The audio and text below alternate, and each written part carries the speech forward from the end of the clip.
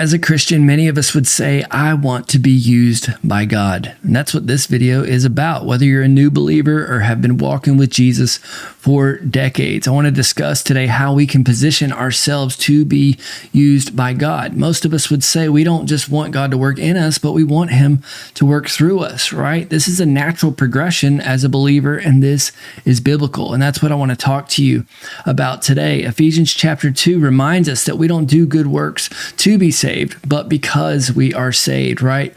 For by grace you've been saved through faith, and this is not of your own doing. It is the gift of God, not a result of works, so that no one may boast. So we're all on the same playing field. We're saved because of what Jesus did on the cross.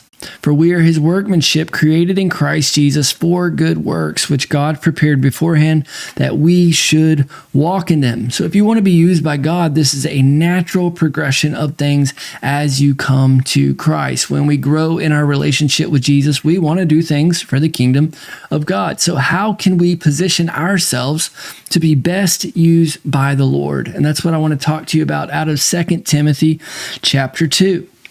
He says, for God's firm foundation stands bearing this seal. The Lord knows those who are His, and let everyone who names the name of the Lord depart from iniquity. So first, to be used by God, we have to be in Christ. He says the Lord knows those who are His, and He knows those who are not His as well, right? And let everyone who names the name of the Lord depart from iniquity. So we're putting our old life behind us. That's a part of coming to Jesus, right? That's a part of that repentance that happens when we come to Christ. We're putting all iniquity away. We're departing. We're saying, God, I am chasing after you. I'm chasing after you, Jesus. The Holy Spirit comes inside of us. That faith comes alive. And then that sanctification process begins, right? He says, now in a great house there are not only vessels of gold and silver, but also of wood and clay, some for honorable use and some for dishonorable. Therefore, if anyone cleanses himself from what is dishonorable, he will be a vessel for honorable use, set apart as holy, useful to the master of the house, ready for every good work. Now, Paul likes to use the analogy of a house a lot, and this is something that speaks to me personally, and we're going to get more into that in a moment. But he says there are vessels for honorable use and some for dishonorable. And obviously, we want to be used for honorable use. He talks about the different materials and what the tools are made of, or the vessels are made of. He says gold and silver are the ones for honorable use, and wood and clay for dishonorable. Gold and silver in the Bible, we see this used a lot when talking about things that have been purified by fire, that sanctifying process. See, he says, therefore, if anyone cleanses himself from what is dishonorable, he will be a vessel for honorable use, set apart as holy, useful to the master of the house, ready for every good work. So what Paul is saying right here is that if anyone cleanses himself, he's saying that we have action to take, that we have work to do. The commentary on this says this: Paul spoke about a cleansing that isn't just something that God does for us as we sit passively.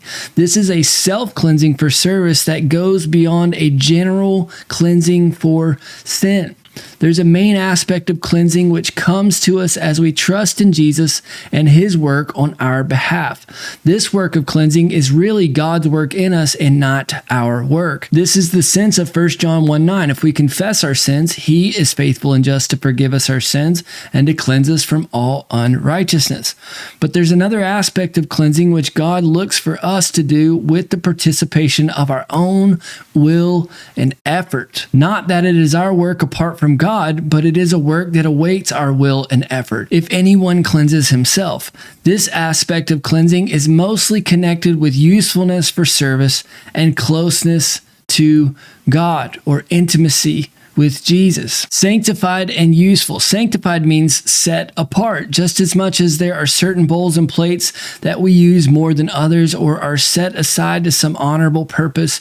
So some people are more sanctified and useful to God than others. They are more prepared for every good work than others. Why is that?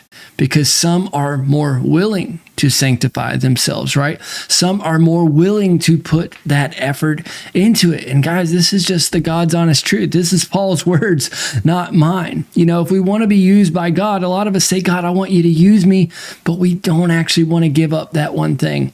We don't actually want to step away from that habit. And I know this is hard. I used to be a smoker. I've had all kinds of addictions in my life and things that I like to do and that I just really had a hard time giving up, right? But I wanted to be set apart and sanctified for honorable use for the Lord. Now, again, is this about salvation?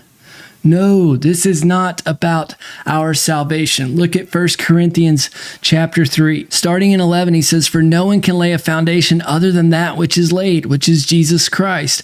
Now, if anyone builds on the foundation with gold, silver, precious stones, wood, hay, straw, each one's work will become manifest, for the day will disclose it, or the judgment seat of Christ. Because it will be revealed by fire, and the fire will test what sort of work each one has done. If the work that anyone has built on the foundation survives, he will receive a reward. If anyone's work is burned up, he will suffer loss, though he himself will be saved, but only as through fire." So again, is he talking about salvation here? No, he's not. He's talking about reward. But see, Paul is talking about a house again, but he's kind of using this similar analogy about how are we going to be used? What material are you going to build your house out of, right?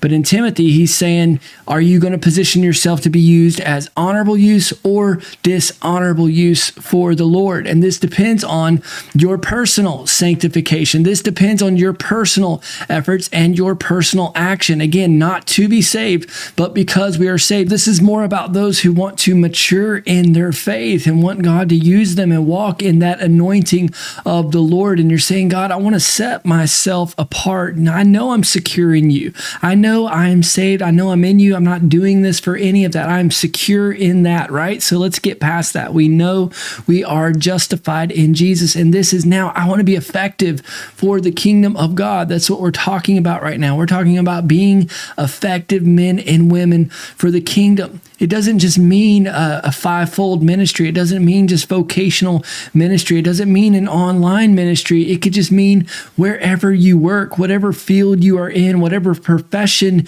you are in, you can be anointed in that too. You can be anointed in whatever field God has put you in, whether you're an athlete, whether you work in construction, whether you're an accountant, it does not matter. The first person in the Bible recorded to be filled with the Spirit of God was an artist that worked with his hands who built the tabernacle of the Lord. So this is not just about preaching and teaching and prophets and apostles and shepherds or pastors and all of that. This is talking about where you are today and that God wants to use you for honorable use where you are right now. So how do we do this? How do we purify ourselves for that honorable use? He tells us starting in verse 22, "So flee youthful passions and pursue righteousness, faith, love, and peace, along with those who call on the Lord from a pure heart." So the instructions that we are given here are actually pretty simple.